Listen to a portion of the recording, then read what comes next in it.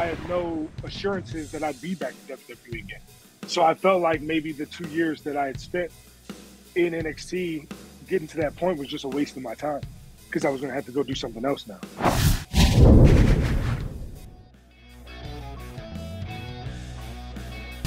What's up, everybody? Welcome back to another episode of Out of Character. I'm your host, Ryan Satin, and this week on the podcast, we've got Top Dolla, aka AJ Francis. Super excited to get him on the show. I've been wanting him on here for a while, and he's been hard on me for not having him on the show yet. So I'm glad we finally got him on here. But just real fast, before we get to the conversation between myself and Top Dolla, I do want to mention one thing. If you're watching this on video, please go check out the Out of Character podcast feed. Because if you're not subscribed to the podcast feed, you're missing out on some content. I appreciate you watching the show on video. I'm super excited. I think it's better on video because you can see me and my guests' faces. But you can also be on the podcast feed. If you subscribe there, obviously you get the audio version of this show. But also on top of that, there's Raw and SmackDown roundups that I do. Podcasts breaking each episode of Monday Night Raw and SmackDown down. But I'm breaking those down segment by segment, giving you my thoughts on each thing that happens. There's lots happening. I talked about things like Mia Yim coming back. We did a roundup on Crown Jewel too, talking about Logan Paul. So make sure you're subscribed to the Out of Character podcast feed, so that way you get those in your ear holes. All right, enough shilling for my podcast here. Let's get to my conversation with Top Dolla. Let's start this off the way I start off every podcast, and that is me asking you, how much of your real true self is there in the character that you play on TV? 100%. Top Dolla is just AJ Francis, but in the WWE. I mean, he's a rapper, he's a trash talker, he completely believes in himself, thinks he's going to win everything that he does, and he likes to have a good time still, sometimes at his opponent's expense. And that is absolutely me to a T. If you don't believe me, watch me play FIFA.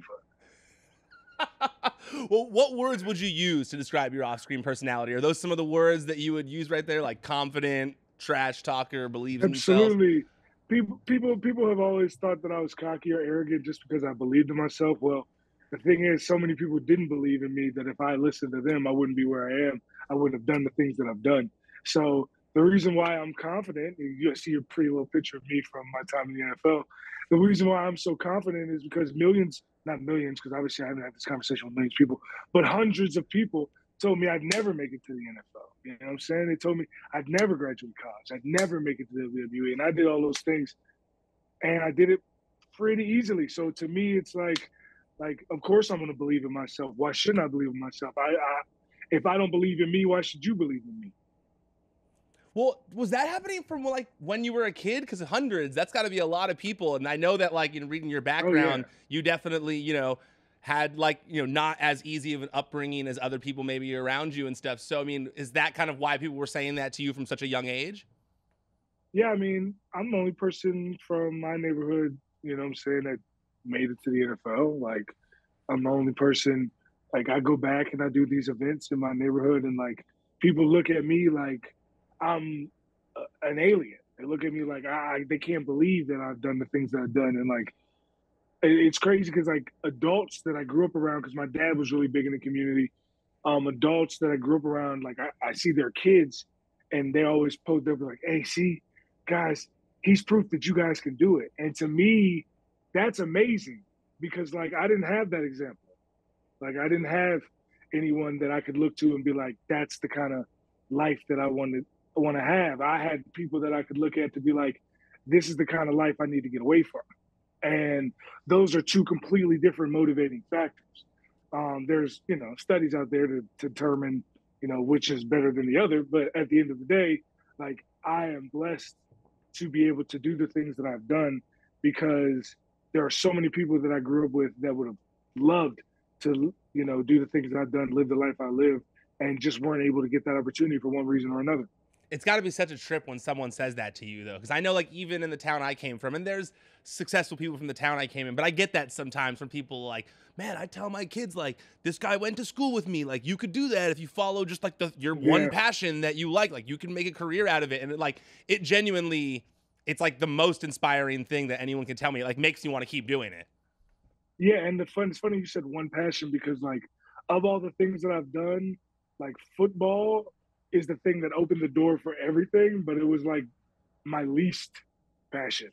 You know what I'm saying? Like I just happened to be really good at football, so I was able to make a career out of it, and I was able to get college degrees because of it, and I was able to open my doors to music and get opportunities to work with people in the music industry that I would have never gotten an opportunity to as a regular independent artist. And I wouldn't have been all the wrestlers out there that dreamed to get a tryout with WWE, and all I had to do was, meet Matt Bloom one time and tell him I played in the NFL, and boom, I had a tryout like that. So it's like, you know what I'm saying? Like, yeah.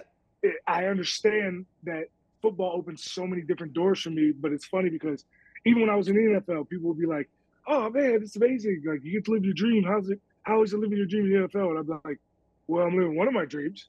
Like my real dream is to be in WWE. My real dream is to win the Royal Rumble. My real dream is to be WWE champion." Like also, I want to say, real dreams. Anyone who's watching this who thinks that AJ Top Dollar might be blowing smoke at all is wrong, because I tend to, when I'm doing these interviews, I'll put the person's name that I'm going to interview into YouTube, and I'll go back and try and find the oldest video I can find of them on YouTube. I'll go back. For you, it was 2011. And the first video I find of you, it's a profile that some guy on YouTube did on you in college. And they're talking about how you made this version of Black and Yellow, and how your school was like, it became like the anthem for everyone at school. Yeah, it's called Fear the Turtle, and they still play it at the sports games at Maryland. Like I made a University of Maryland version of Black and Yellow, shouting out all the sports teams, and I performed it at all the sport events. Like that, it took over the University of Maryland. Oh yeah, they still play. They're showing like other athletes at the school being like, "Oh, we love AJ's song." Like everyone's talking about it, and it's like. And then it's you going like, yeah, and they go, AJ's a football player. He plays for the Terps, but he does say that, like, at the end of the day, like, he does want to end up in the WWE and lay the SmackDown one day. And then it cuts to you, and you're like, yeah, dude, The Rock's my idol. I grew up watching The Rock, and, like, I got to watch him lay the SmackDown. And so, like, one day I want to be laying the SmackDown like my idol, The Rock. And I'm like, dude, this is 2011, and now he's on SmackDown as a superstar. That I was like, that's literally like, man, like that's literally like the goal, the dream, like what you want to accomplish as a person. And I'm like, you can see young him so passionate about it. You're also talking about music, and like you said, football, even though that's like the gateway in for you, they're talking about your music. They're talking about you wanting to wrestle. They have you cut a promo like The Rock in the video, and I'm like, this is amazing. And it's funny because like videos like that, when they would come out, 10 years ago, people would be like, "Oh, that's interesting," and then you look, and that would be the end of it. But then like now, you look back at it now, you're like, "Oh my god, I can't believe!" I'm like, "Yeah, bro, I've been trying to tell you guys for 15 years already." That's what's so cool to me is I look at that and I'm like, people, sometimes like the internet. Twitter, a lot of times on Twitter, I do think that they tend to, the people who are passionate about their whatever, passionate about something and have like gone out of their way to go follow their dreams, do tend to get a little more crap on social media from people, and they're called cocky when in reality they're being called cocky by people who don't have the balls to like go do something like that and believe in themselves as much as you. So like if you were 8 years old and you told your mom, "I'm going to play in the NFL and I'm going to go to WWE," and then by the time you were 30 years old, you did all that, why wouldn't you be confident? like, why wouldn't you believe in yourself? Like, I don't understand how these people think. They want me to have a lack of confidence because they don't believe in me.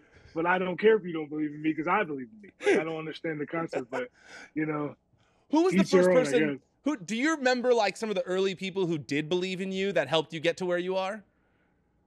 Yeah, my parents, my dad, my mom, they even though like they never told me I couldn't do it because basically like my whole life that's what I've done. Like I told my parents what I wanted to do, and like early on, they always supported me. They always told me that if I put the work in, I'd be able to do it. Like, and their only thing was that I did good in school, but to me, school was always easy, so that was nothing. I was just, grateful for the fact that I had parents that believed in me. And when I was 8 years old, and I would tell them I want to play in the NFL or I want to go to WWE, they didn't say like, well, maybe you should look into like engineering or electrical work. There's always work there. People always no, they never said that what I wanted to do was out of reach. And because of that, I instilled a confidence in me because I personally have, even if like the dream is out there and it's far fetched and there's no way that you can get to it. Like to me, I think I can still get it done. Even when I first started wrestling, people told me hit row wouldn't work because oh well, hip hop and wrestling, it has to be more of a caricature. It can't be the real thing. And I'm like, why? And they're like, oh well, it works better when it's. I was like, well, let me try it the way that I know that I can do it and not be a caricature and just be me. Like people were like, oh, my favorite thing happened today on Twitter too. People will be like, oh, why? How come? When they're a black group, they always got to be rappers or something. I was like, bro, I was a rapper before I got to WWE. Like, that's not like they didn't say, hey, go out there and be a rapper, kid. Like, no, like I had 2 albums before I got here. So same with Brianna. You know what I'm saying? So it's like, for them, people don't even know that, but they just open their mouths because they think they know everything. And it's these, situations like that.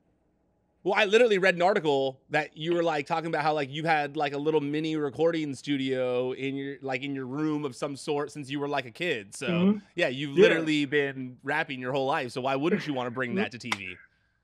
Exactly. I've been rapping since literally I was 12 years old.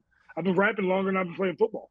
That's so crazy. Think about that for a second. You've been so you had recording equipment since you were like 12 or around that age? When I had a microphone and like that plugged into the back of a computer, like an old laptop. And then I had a program. I can't even remember the name of the program, but it just recorded it wasn't a good mic. It sounded like terrible, but it was, I was making songs in my bedroom. I used to put it on my ironing board, right? And have the microphone propped up because it wasn't like a tall stand-up mic like this right here. This is a $1,200 mic, right? Yeah, that's the nice kind. Yeah, that's the good kind. That's the good kind of recording stuff. Right? This is real. This is where I really record. Like every Frank style you heard when we made the Hit Row theme song, we recorded this all here, right? So like, now I have top of the line, same equipment 21 Savage and Drake and Future and all these guys use. I use the same equipment as them. But when I was 12 years old, I used to prop it up on my ironing board. It was a little mic stand, probably about as big as my forearm. I used to prop it on the ironing board, put the laptop right there, and I'd be rapping right into that thing, making songs. And it was like, to me, you couldn't tell me I wasn't in, Studio 51. I wasn't, like, you couldn't tell me I wasn't there. But obviously, if you listen to it, especially nowadays, you can tell I wasn't. Were you, like, okay, so you're recording stuff. What year would this be, that when you're 12, 13 like that? 2002. 2002. So the internet, there's internet popping, but there's not, like, were you trying to like were you trying to hustle these tapes? Baby. You're MySpace, okay. Baby. Come on, man. You feel me? I was burning tapes, and I was making tapes. I was selling them for $5 a pop.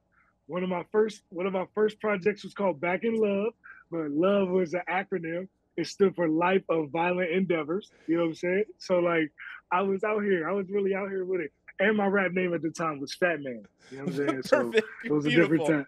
It was a different time back then. You know what I'm saying? Got an Afro Man. He's popping. Maybe I'll just be Fat Man, Fat Man, you know what I'm saying? Fat Man had the hits. Fat Man is the reason Top Dolla's so hot today. I'll tell you what. I feel like it's funny, when you see the internet now, and ways for someone to blow up. YouTube, TikTok, whatever. I think that like people underestimate, how hard it was to create, like to get a whole fan base on MySpace. It was like such a different time. My God. Bro, the internet access was just so much more limited. Like kids, believe it or not, when you want to get on the internet, you had to get on the computer. Like, you didn't have the internet in your pocket. That's not how that worked. I found That like wasn't old until message like I board was like posts of later mine. in high school. Oh yeah, that was definitely in high school. I found like message board posts of mine from like 2006, I want to say, where I'm on like an old wrestling message board. I went and used that Wayback Machine to try and find like what I was talking about in wrestling in 2006. And I'm like, guess what, guys? I just got internet on my phone. Like, I'm literally getting paid at work to be on the internet. Like, this is awesome. And I'm like, that's so funny. That was only 2006. And mind you, like, that was groundbreaking. Yes. Now, if somebody doesn't have internet on their phone, you're like, ooh, what are you doing? Is this like a burner phone or something? Like, are you doing illegal activity on that phone or something? Yeah. Oh, you got multiple SIM cards, huh? Okay, I see how it is. Yeah, every time I'll walk by, every time like I'm at like a Best Buy or Target or whatever, you always kind of see like one little stack of CDs that you can like blank CDs that people could burn, and I always look at it thinking, who's still burning CDs or DVDs? Oh, bro, I was burning my own CDs. I was doing monthly mixes. I was making money in middle school. I was a hustler. So look, every month I'll have a new mix of like 10 to 15 songs of like what the new hot songs is right now, right? And I would sell them for $5 a pop to burn CDs.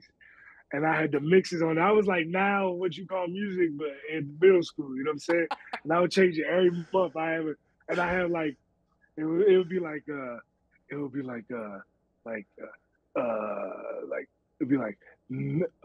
August jams, you know, September flow, you know, like I had these dumbass names that I was putting on these CDs.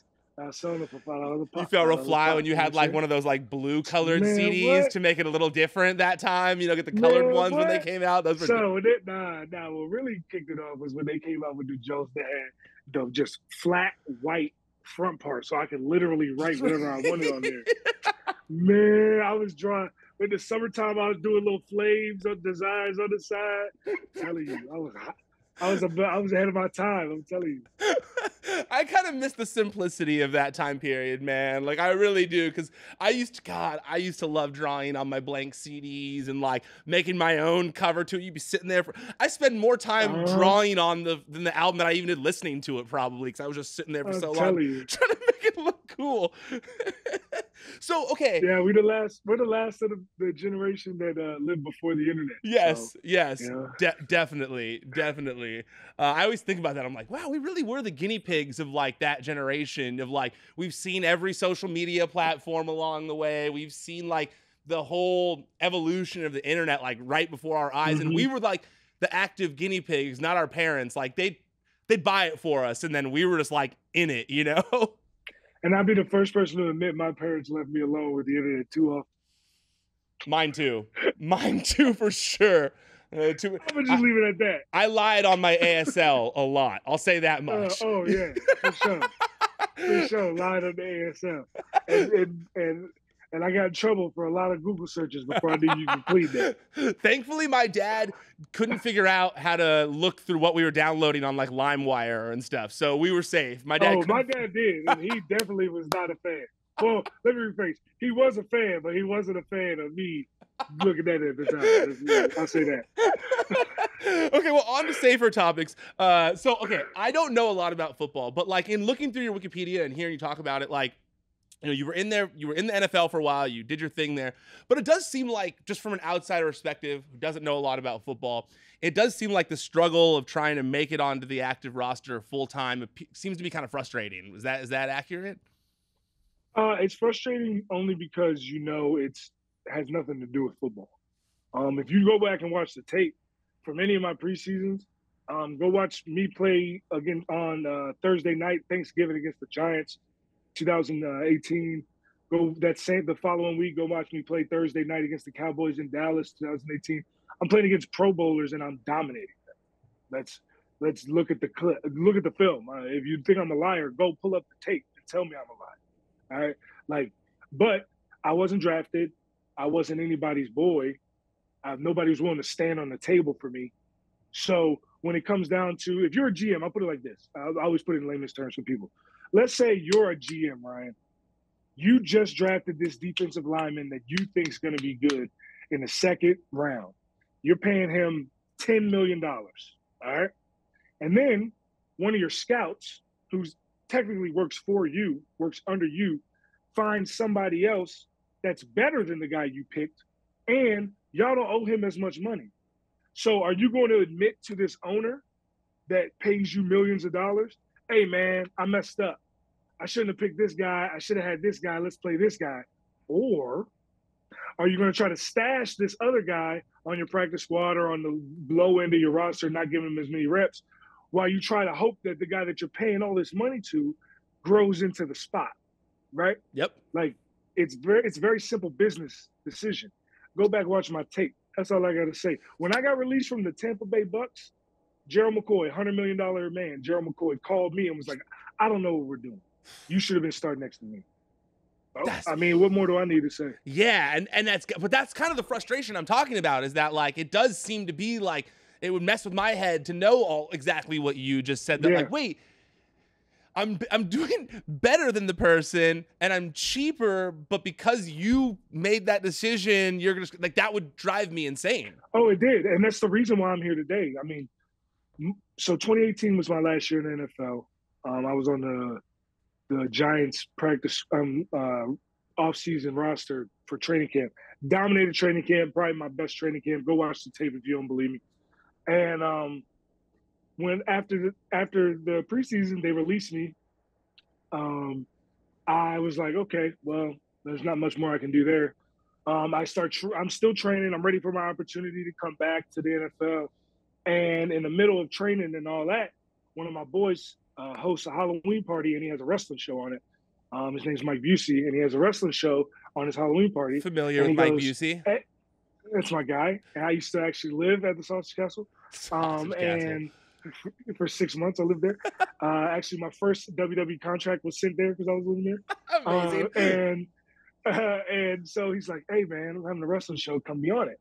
So I do the wrestling show. Never done it before. I debuted a crew. My character's name was Sugar Bear, and I debuted a crew. You may have heard of something similar. They were called The Row. Yeah. And we come out, and I've held the show. And then after the show, the vets in the locker room, they've been wrestling like 10 years. They're like, hey, man, so, where's your home promotion? I'm like, nah, I don't really have one. This is my first time. They're like, oh, man, that's great. Like, so where you been trained at? And I'm like, nah, I ain't never trained, bro. Like, so you hadn't trained once before that match? She just said, go to a match. Nah. You'd watched it your whole life. You were like, cool, no problem, and did it? No problem. Was it against someone who had trained?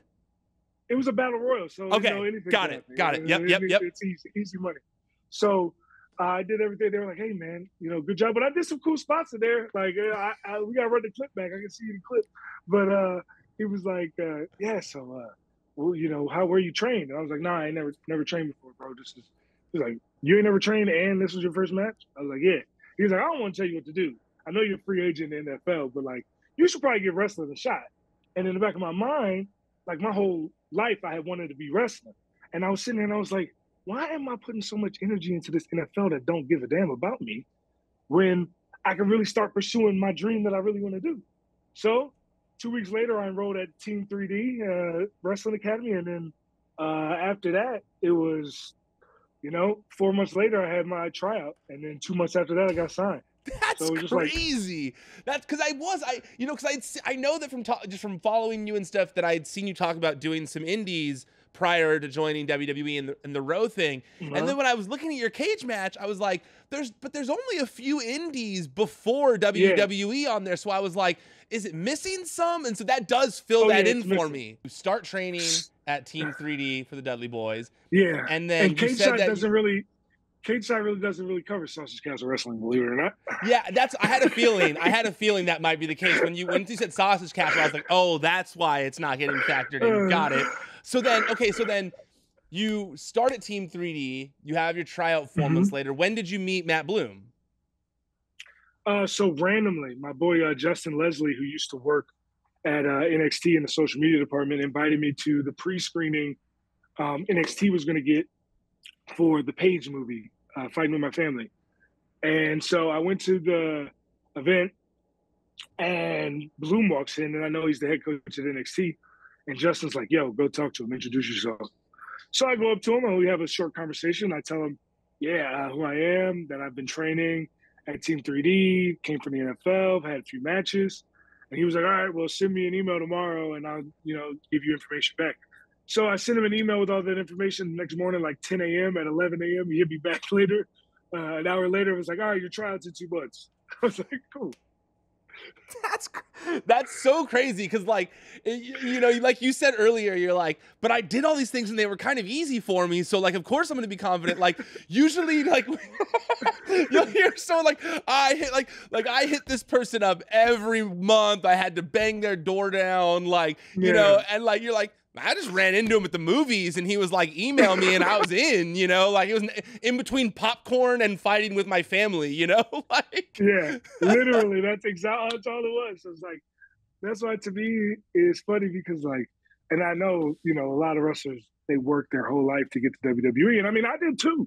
Like the reason why I was able to get into WWE so easily through these efforts is because I played in the NFL. I had to work my ass off to be able to get to the NFL. Like, it's not like I was just, oh, you know what? I think I'm gonna try out for the Dolphins today. Oh, that's not how that works. Like you had to actually put the work in. I worked for a decade plus to get to the NFL, so I put the work in. It was just a different kind of work. It's like how people are like salty with Logan Paul because man, Logan Paul shouldn't be in that spot because it's his 3rd match ever. But Logan Paul should be in that spot because he brings a crowd. He is a draw, and clearly he showed he deserved to be in that spot because it was only his 3rd match, and look what the hell he did. Like, yes, are there 100 other people that, if given the opportunity, could have had an amazing match with Roman Reigns in the main event of Crown Jewel? Absolutely. But that doesn't take away from the fact that he also deserved it. And he brought probably more eyes than someone who is maybe more deserving, which is good for everybody. It's good for all. And I also think with you, like you were saying, working your whole life towards it. Like, I think that you being such a hardcore wrestling fan your whole life, I mean, to where you were even me, in my position back in the day of like doing a wrestling podcast and like covering the business. I think that because you were such a big wrestling fan, I think that you also know that like NFL maybe got your foot in the door, but you doing the music, you doing the on-camera stuff, like you interviewing people, like you doing Uber videos when you're in the NFL and stuff, like you're doing all these things because you were trying to enhance your on-camera presence so that you'd be more comfortable, so that when you got your foot in the door, you could show them that you were supposed to stay there. Yeah, and I mean, I have one goal left. It's to host the Tonight Show. Like, that's my end goal at the end of all of this 20 years from now. Right? That's what I want to do. And I started when I was in high school doing videos about trying to make myself better on camera, being able to perform on camera, understanding how you should present yourself when presenting a scene, as opposed to when you are doing an interview, as opposed to when you are doing wrestling and it's action and you have to work different cameras at the same time. Like, I've been teaching myself that since I was 14 years old. So like now, I'm 32, and it's like all coming to fruition. When I got that gig hosted on A&E for WWE's Most Wanted Treasures, like WWE didn't pitch me to get that gig. And like they had no real reason for them to want me to be that role because I hadn't been on TV yet. Like I hadn't done anything yet. Like they wanted somebody that had already been on TV, but the network and the production company were like, nah, we've seen what he's done on ESPN and NFL Network and Fox and NBC Sports and ABC and all these other things that I did when I was in the NFL and when I was in college. And they were like, nah, we want him. And anybody who watches that show knows that it was a great idea that they used me because I did a really good job in that show, and the show itself was really good. I loved that show. You did a great job on that show. I think that, and I agree that like sometimes you don't want someone who's necessarily already been on a bunch of other shows. Like you want to find new voices on TV. You want to put a spotlight on other new people who might be up and coming that are also entertaining. And I think that like you filled that role perfectly because you were not only a good on-camera presence on the show, but you were so passionate about the product. Like Yeah. you were so passionate about what you guys were doing. And I think it did come across on TV.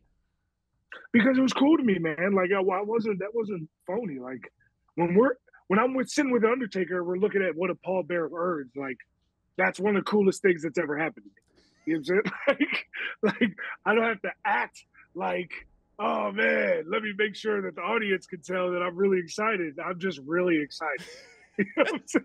You know what I'm saying? I get that, like that. with my reaction videos when I'm at a pay-per-view and they're like, and I'm all excited about something that happened, and they're like, he's faking this, and I'm like, yo, I'm being paid to watch wrestling in person and talk about it afterwards, and something cool just happened. I genuinely am excited about this. It's gonna be hard to not be excited about this. I was here in person.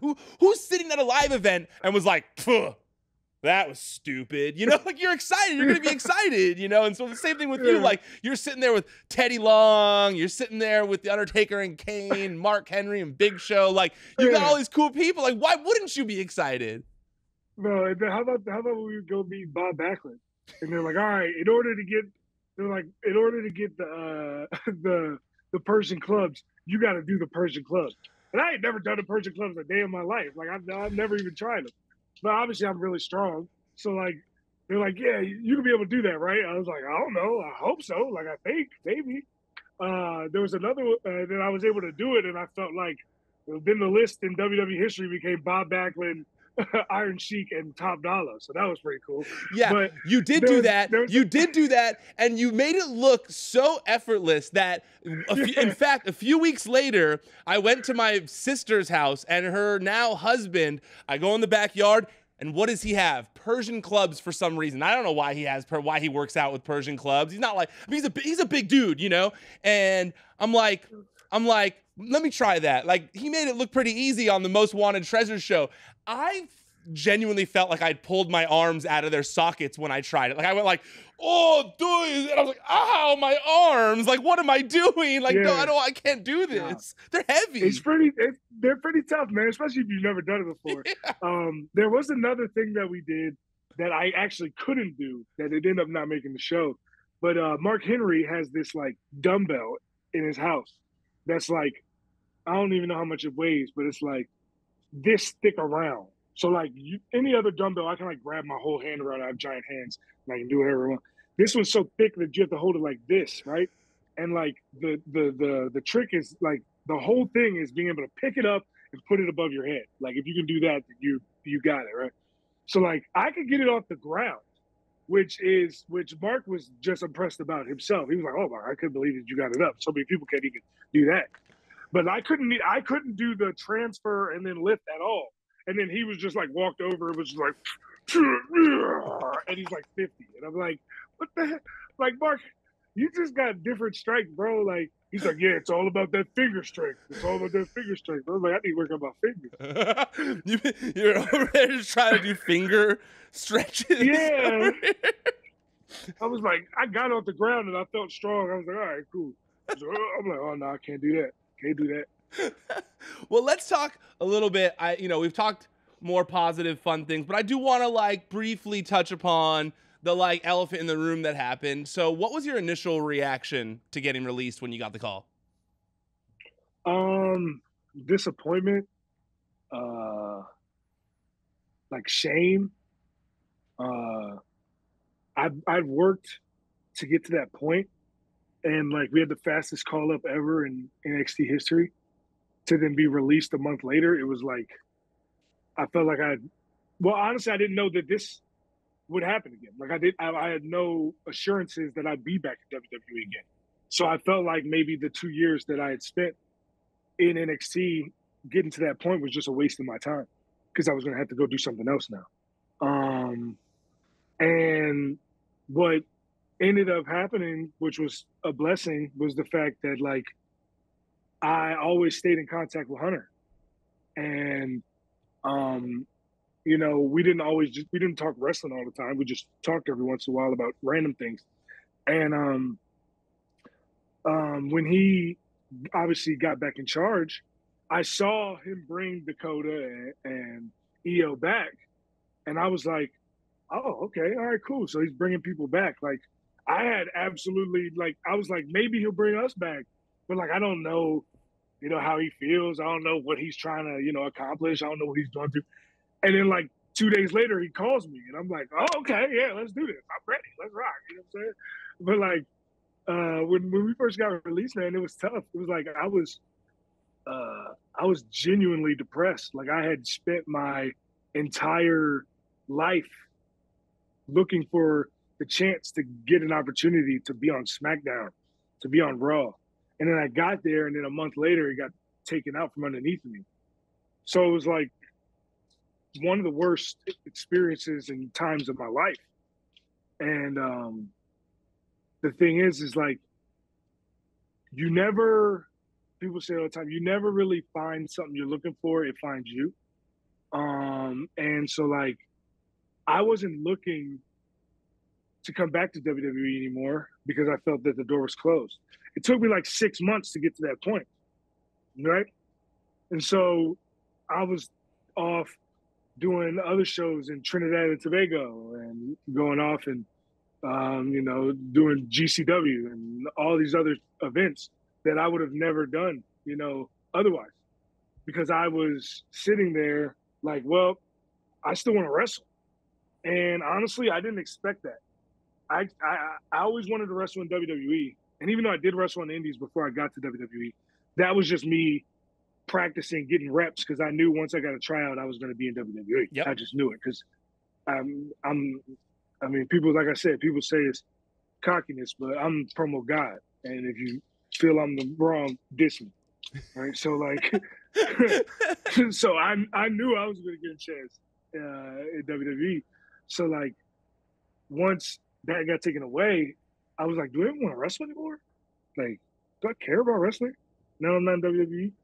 And like, it took, like I said, 6 months before I was like, man, I'm trying to wrestle. Like, wrestling is really like, I can't explain to someone who's never done it. I'd rather wrestle in front of a crowd of 500 people than when I played football in front of 100,000 people. You know what I'm saying? Like, I'd rather wrestle on Friday Night SmackDown in front of 2 million people than when I played on Thursday Night Football in front of 10 million people. You know what I'm saying? Like, there's no comparison out. So like, I felt like, you know what? I'm gonna start wrestling again. I'm gonna get back into it. I'm gonna do my thing, and I started doing it more. And then, lo and behold, right when I was like, you know what? There's life after WWE. WWE called me right back. So I was like, hey, just when I think I'm out, they pull me right back in. That's crazy. So it was 2 days. It was like 2 days after the whole Dakota stuff. Literally. So it was like, so the Dakota and EO, they come back at SummerSlam, and I'm sitting there and I'm like, man, this is so cool. And then, I'm sorry, it was a week and 2 days, because then Cross came back, right? Yeah. And then after Cross came back, everybody was like, who's gonna be next? Da, da, da, da. People And making me specifically making the Infinity Gauntlet meme and stuff. Exactly. Like, and so like Hunter called me and was like, hey, how are you? I'm like, great. He's like, Tahuti Brianna, where they at? I'm like, they're good to go. He's like, how fast can I have you? I was like, you have us tomorrow if you really want. You know what I'm saying? Like, you know what I'm saying? So, we ended up scheduling a meeting, just the three of us and Hunter, the next day, talking out, the steps of the plan. And then, a week after that, we debuted. So it was really fast. That's crazy. And like I said, I cannot thank Hunter enough, man. Like, I really was in a bad place mentally because of the situation that we were in. And for him to, on the phone call, be like, man, I don't know what happened, and I don't care. He's like, you got a clean slate. He's like, you're here now. There's no problem on our end. I hope there's no problem on your end. And I was like, I'm cool. You know what I'm saying? Like, I'm back. So now you see, I got my company man hat on. You know what I'm saying?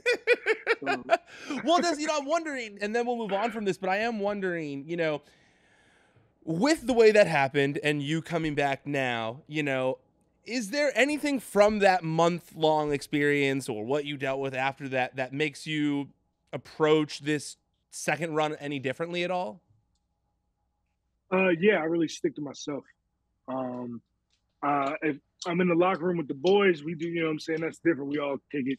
And I'm very grateful because I haven't been to Raw, but the SmackDown locker room is just a great time, man. There's no egos in there. Everybody wants everybody to succeed. Everybody wants everybody to do great. We kick it. We like actually are like homies in the locker room. And that's I wasn't experiencing that from before because I wasn't there long enough. But like I've heard from the past that like, you know, sometimes like the locker room wasn't the best place for certain people. And now it's there's no problems in there. And I'm very grateful for that. But like we're at a point now where like we just want to we were gone for 9 months and we haven't even been back for 3 months. So like we're trying to rev back up everything that we're doing, and it's been working. Week after week, we get more and more opportunities, more and more experiences. We got the tag with Shinsuke. I mean, think about this. I was at Shinsuke's debut in Dallas. Oh, that's so cool. Or was it Dallas? Yeah, no, it was Dallas. Against Sammy. It was Sammy. Yeah, I was also there. I was at that show in the 4th row. There's a picture of it that I posted on my social media. I'm at that show in the 4th row. To then, X amount of years later, be in a tag team match with him on SmackDown. It's like, come on, man. Like the year after WrestleMania in 33, yeah, in Orlando, me and all my homies wore Shinsuke shirts, different Shinsuke shirts to the NXT show. You know what I'm saying? Like that's crazy, dude. To then now we tagged with them. It's like insane. Well, that means it's crazy how fast everything happens. If we're just like, then the Rock matches eventually. Then if we got. Oh, that's what I need. That's what I need. If we're checking things off here, you know, I can tell the Rock's the top of the totem pole there, the head of the table. Oh, yeah. The only problem is, man, I don't know how many. No, let me rephrase. I know for a fact Rock could wrestle every wrestle. He get in the shape to wrestle every WrestleMania for the rest of his life. If he really wanted to. But I don't know how many more matches he got left. Like, I'm just saying, how much he wants to wrestle. If you need to have an unattainable, a difficult to attain goal, just put that one on there. You know, like you've gotten all these other ones off. You might as well put a one on there. You know. And I'm not kicking out of the people's elbow. I don't care. I don't care. I don't care what what the booking was, any of that. I don't care none of that. He hits the people's elbow, that's the finish. The match is over. Okay, so wait, you said that the only goal you really have left is the Tonight Show. But when I was reading an article from when you were younger, you said that this is what the article said. It said, after trying his luck in the NFL and maybe enjoying a few years wrestling in the WWE, AJ plans to run for governor as a Democrat. So do you still have political aspirations, or is that a goal that you kind of put on the back burner? I do, but what I've realized from the political process as of recently, especially as recently as 2 days ago, is that like for example, next weekend I have a canned food drive at the University of Maryland for a homeless shelter in the neighborhood, by the neighborhood I grew up in. It's called Sarah's House, and every year for Thanksgiving, we do a canned food drive for most of the people that live. Like 80% of the people there are kids, or like moms with kids getting away from, you know, domestic situations, or maybe their house is burned down, or maybe they can't afford to live there anymore, whatever the reason may be that they're there. And I have done that for 6 years, and yet people will still tell me that I'm selfish and that I don't care about things, and because they don't agree with me politically, right? Or they don't agree with me for one reason or another. I have distaste in my mouth about getting into politics because I actually want to get things done. And people that get things done are hated. The people that don't do anything, that just read random quotes from stupid texts and all types of other ways that they can get more attention on themselves, those are the people that are applauded in politics. And to me, I think that I can do more outside of politics now. But eventually, maybe one day I can be governor. Maybe I can actually change things. But people don't want change from their politicians. They just, you know, want good quotes. And that's not what I'm about. Dude, that makes perfect sense to me. I also think the political landscape from 2016 when this article was written to now is so different. Like I was getting my haircut today. Yeah, it is. Like I was getting my haircut today, and the guy, we started talking about the midterm elections, and he then started talking to me about how every president has been part of the Illuminati, how they're all Satan worshipers who are also lizard people. I started asking about lizard people and his theories on them, and I started asking too many questions, and he goes, I don't know, man, like the way you're talking right now, I think you might be a lizard person who thinks I know too much. I mean, you work at Fox Sports, you've got your own show, and I was like, I'm not a lizard person. What? I was just asking about your thoughts on the lizard people, like to see if you thought they were real, and he was like, I don't know, man, like you're asking a lot of questions, and he was like, hey, I mean, you strike me as a lizard person. You know? No, we're not. No, we can't get this rolling. We can't get no. I see lizard people in you. I do. I can envision lizard people. You know, your wife's taking pictures of me on the ground. Yeah, you're posting pictures of me on the that ground. for a second. Why is it you and your wife always find a way to take pictures of me when I'm down bad? Like, y'all don't got no pictures of me when I'm on the top rope. Y'all ain't got no pictures of me picking up multiple people and slamming the hell out of them. Y'all got pictures of me down bad, downtrodden, on the ground, face deep in the mat. Y'all got pictures. I'm like, what's going on here? My fiance likes going to wrestling. My wife likes going to wrestling shows with me. And I would say 95% of the pictures that she takes at those shows, it's when the wrestlers is on the ground in front of us rather than the action in the ring. She finds it so funny to take a picture of someone just like on the ground like this at an indie show. Well, I'm glad that she took that picture to show that I was actually selling being knocked over the table and not just out there just laying around. Oh man, it was so funny. You know what? I'm going to get to my last closing set of questions in a second, but another thing I saw about you in all the articles I read prior to WWE that I found interesting was I like that it said you did musical theater growing up. Do you think that you'd ever want to do you think that you would ever want to do that again, or your musical theater days behind? Yeah, you seem like someone who would want to do that still. Man. I gotta get on Broadway. What you talking about? Come on, man. We gotta do that. I was Officer Krupke, all right, in West Side Story. Classic. All right? Only because West Side Story is obviously supposed to be about teenagers, and I looked like I was an adult compared to everyone else, right? so because I don't really fit the Krupke look. Yes. I don't. My face, it doesn't scream Krupke as the last name. You know what I'm saying? But I was much bigger than everybody else, so I was the adult in the scene. I was also Bundles the laundry man in Annie, in which I made the most out of that role. Bundles the laundry man. Wait. When is Bundles the laundry man in Annie?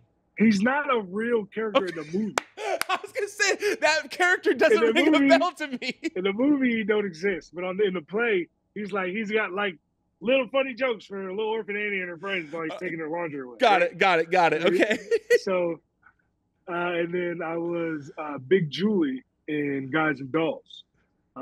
So and I also used to do the plays in church when I was a kid. So I've always liked doing musical theater because I can sing, I can rap, I can dance, and like if my dancing on a scale of 10, I would rate it like an 8. But because I'm so big, it automatically qualifies as a 10. So I get away with a lot of things.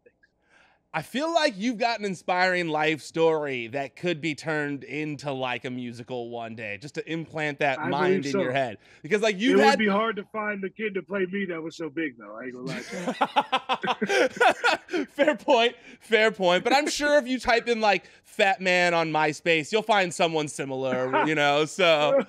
Possibly. All right, well, we've reached the end of the show here, but I like to end every episode of the show with a segment that I like to call the finishing move, where I talk to my guest about their finishing moves. Yeah, it looks good, right? We did it good that time. I'm real proud of myself here. Things are happening. I'm proud of my director there. We killed it on that one. So you've got Is your finishing move like that world's strongest slam wasteland combo? Would that be like your finishing move right now? Nah, my real finishing move is called the cash out. I've done it before on NXT, but I haven't had a chance to do it on SmackDown because we've only been, trying to get that tag team finish over. You know what I'm saying? It's called the heavy hitter. Okay. But yeah, my real finisher is called the cash out, in which I put them on my shoulders like a fireman's carry. I throw them up like AA. Like oh Cena, yeah, duh. Okay, yes. I drop down into a neck breaker. Okay, so who's your favorite person to have hit that move on, and why? Favorite person to hit that move on? Yeah. I would probably say Leon Ruff, because we did it at my last show at the Sausage Castle before I got re-signed to WWE, and he didn't have to come out and do that show, but he did, and I truly appreciate him for that. Also, the move you're looking at that you just throw it up on the screen, the world's strongest wasteland. There's this running joke. People did it to Roman for years, and it was completely stupid. Where like they just pretend that you can't wrestle, right? Like their fans for some reason pretend you can't wrestle. If I can't wrestle, please tell me how I did this move safely multiple times. Okay, NXT and SmackDown. Look at this. All right, Look at this move right here. The amount of technique and strength that is required for this move. Let's just talk about it. That's all I'm saying. If you can't wrestle, then I would like to see someone who says that can run up the ropes like you did the other day and jump off of it. Like, and here's another one. Here's what's really crazy about that one. I did that on Friday at SmackDown, right? I learned it 4 days earlier on Monday in the PC. Never tried it before. And I was like, yeah, let me just see if I can do it. Oh, yeah, I can. So then I did it on SmackDown that same week. So just give me a little bit of props. That's all I'm saying. Wait, so then you called it the world's strongest wasteland. Is that the official name for it then? That is the official name. You're paying homage to both of them? Yes, absolutely. Mark Henry is one person who, when I was released, was always there for me and always helping me, try to get my foot back in the door. And Mark is a very big guide in my career and in my life over the last 2 years. I owe a lot to Mark, and I appreciate him a lot. So I always wanted to pay him homage.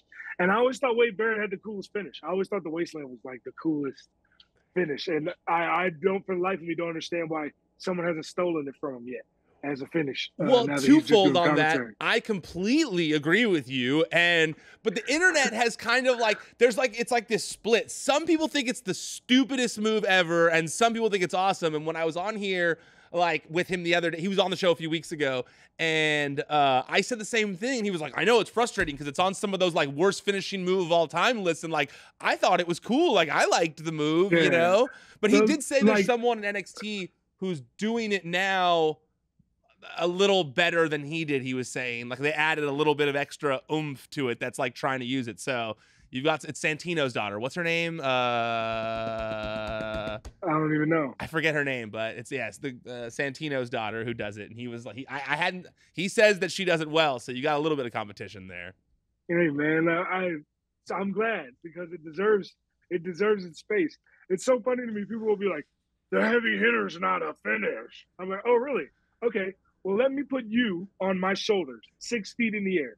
Let Tahuti drop kick you in the side of your head, and then let me spin you around and drop you to the cold, hard ground and tell me you'll get up in 3 seconds. That's like I saw the other day, and then we'll finish up one more question here, but I saw the internet being like, oh, Indy Hartwell won a match with a superplex? And I was like, that would hurt so bad to get hit with a superplex. When that happened, I was like, if I was in that match with her, if that wasn't supposed to be the finish, it was when I hit the mat. And I'm not taking no more bumps after that. I had a friend who wrestles and who's trained to wrestle semi recently, and I remember that being one of his notes, being like, "Bro, I took a superplex, and it was the most painful thing of my life. Like I never want to do that again." Because a lot of people, a little bit of physics that people don't know is that it's called a double bump. So when you hit the mat, somebody hits the mat is obviously going to go down first. And then, so if someone's hitting the mat just after them, the mat is coming back up. So you're smacking into the mat coming back up. And it's not great. It's not great.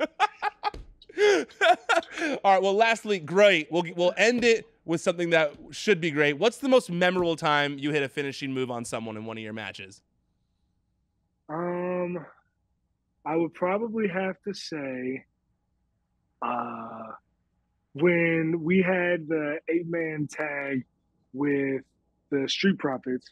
It was our first like real test match coming back from SmackDown, and the Street Profits are in the match. So just the fact that we were able to actually get the finish is huge. And like the crowd reaction to that, it was just crazy. Like I'm so grateful for how the fans have been to us since we came back, because there's a lot of times where you can come back from 9 months off and you gotta re-earn from the fans their admiration. And while we still have a long way to go as to being, the top tag team among the fans in WWE, every time that we have a match, they're there for us. They're there for us during commercial. They're there for us when I tag in. They're there for us on our entrance. They're there for us at the finish. Like, I'm grateful for that, because it don't got to be like that, and it's not always like that. So, especially when we go do these house shows, like some people don't want to go to the middle of nowhere, Canada, or like, I got family in West Virginia, so I'm excited about our house shows coming up in West Virginia, but not everybody's excited to go to West Virginia. You know what I'm saying? Yeah. So like, but I love those house shows because like, A, it's a chance for us to practice some things and do some new things, but B, it's like those house show fans, man, like they are all the way in it. And like, sometimes that doesn't happen on TV. TV, sometimes you got to work them into being there for you. But house shows, man, they go crazy as soon as you come out. So it's like, it's awesome. But I would definitely say my favorite finish was being able to do our finisher in the 8-man tag with the Street Profits, because we got a good spot with the Street Profits and they were going crazy. Well, like the rest of those fans, I'm super excited to see you back in WWE. I'm a fan of yours. I'm glad we finally got to do this. You can finally stop getting mad at me for not having you on here yet. It wasn't personal. Show. You're supposed to have some more stroke than this. That's all I'm saying. This is your show. You're supposed to give me your first chance. Like, well, I gotta get I gotta get my fellow lizard people on first before we get there. That's so true. That makes sense. Take the world over. You know what I'm saying? Yeah, the Illuminati is strong with this one. I understand what's going on. All right. Well, you have a good one, dude. AJ, Top Dolla, thank you so much for doing this. I appreciate it. Hey, appreciate you, brother. Peace. All right, that was my conversation with Top Dolla. I hope you guys enjoyed it as much as I did. Super cool guy. Loved getting to pick his brain. Super inspiring story.